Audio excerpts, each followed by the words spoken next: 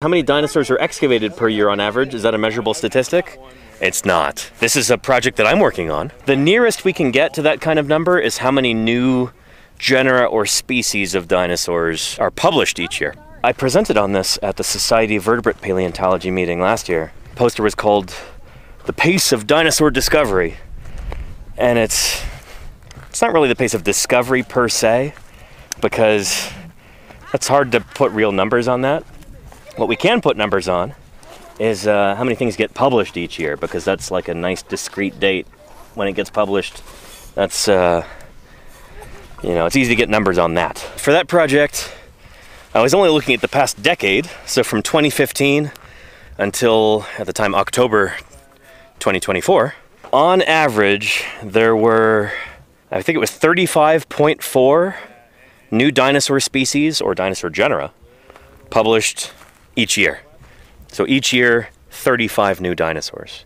Not all of these are going to be valid. There's a lot of caveats like that. Some of these are going to turn out to be this, something that's already been named. Some of them turn out to be dubious, stuff like that. But that's the general pace. So it's about one new dinosaur every 9.5 days.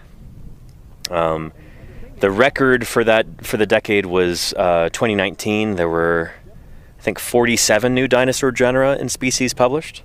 It's fairly frequently that new dinosaurs get discovered, and then it might take years or decades in between the initial discovery and then when the thing finally gets published. So some of these dinosaurs that were published in, say, 2019, they were discovered back in the 70s or 80s.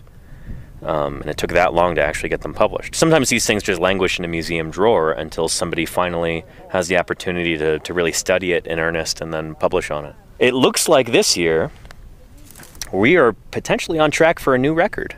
We've got 30-something new dinosaurs published this year, 2025. And if you kind of project that out to the rest of the year, we will tie or maybe exceed 2019. It'll be 47, maybe 48 new dinosaurs this year. We'll see,